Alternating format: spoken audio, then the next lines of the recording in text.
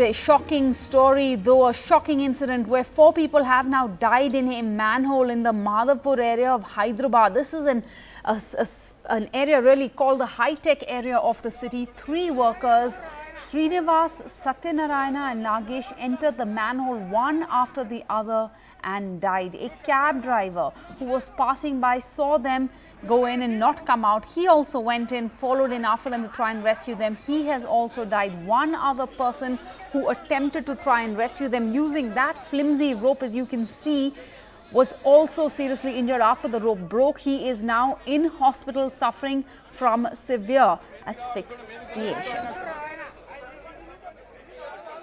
Drainage, which they were doing some activity there. So now, who is responsible now? We need to investigate that. So since the case investigation, it's too early to say now as to who is at fault. That will be part of investigation. Based on the complaint, we are going to book a case for negligence against the contractor who made these workers go down without taking proper precautions. So based on investigation outcome, we will take action, further action.